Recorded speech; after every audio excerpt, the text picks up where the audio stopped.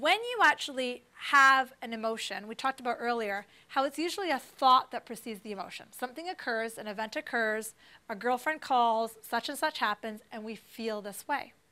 So an emotion is usually a response to a thought, correct? Okay. Have you also noticed that thoughts actually think themselves? You guys notice that? Have you noticed that thoughts think themselves? You notice that? Okay. Like you might just have a thought like, we'll use the environment today. It's cold outside. Oh my God, I could be living in Calgary. Oh my God, that's a lot of snow. Oh my God, could you imagine this much snow in Vancouver? Do you see how quickly that happened? The thoughts think themselves. And if you have 60, 70,000 thoughts a day, they come in quickly.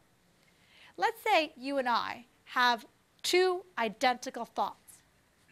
Let's just say we look in the mirror and we go, I've got a gray hair. Could you imagine that we'd both have different second thoughts? Okay.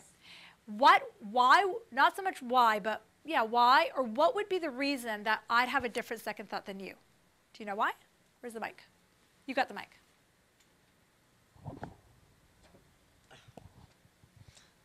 Again, beliefs, I guess. Beliefs, and we're actually going to put the word in here, emotion. Okay, so what's the emotion? What would be your second thought, or what's the emotion if you find a gray hair? I guess it would be fear. Okay, and then so sit with that. Then what's the next thought that would come in? It'll be, oh my God, I got a gray hair. Okay, great. I gotta hide it. Okay, great. Awesome. So see how quickly that happened? Yeah. Okay, good. See, if I saw gray hair, some days I would go there. Other days I go, wow, I'm getting wise. You know, I'm getting older. I'm getting wise. People sometimes think that Raj and I, my son and I are sister and brother, and because we just play together so much that I don't often get mistaken as his mom. So I'm like, maybe people will stop thinking I'm his sister, you know?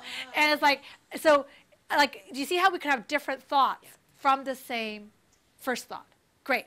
And what you want to understand, this is a key to understanding your emotions, is thought 1, thought 2, thought 3, thought 4. What magnetizes these thoughts in is the emotion somebody feels. And your emotion, after the gray hair, was fear. So it's no surprise the next thought came in is oh, I got to color my hair. And then if we stayed with it long enough, then the next thought would be, I'm getting old. I'm not saying you're going to have this thought, but I'll go in the next one. The next thought is, I'm going to die. The next thought is, I don't have my funeral planned. The next thought is, do you see how that works? Illnesses happen when you get older. Like, you know, that's what we call momentum. Got it? Thought 1 comes in, then thought 2, then thought 3, then thought 4. If you think the first thought for 17 seconds or more, and you hold that emotion, because you and I could have, it's a gray hair, oh, did you see the sun outside? Oh, did you see my chocolate lab today? Like, you know, you could get distracted and not hold that very long.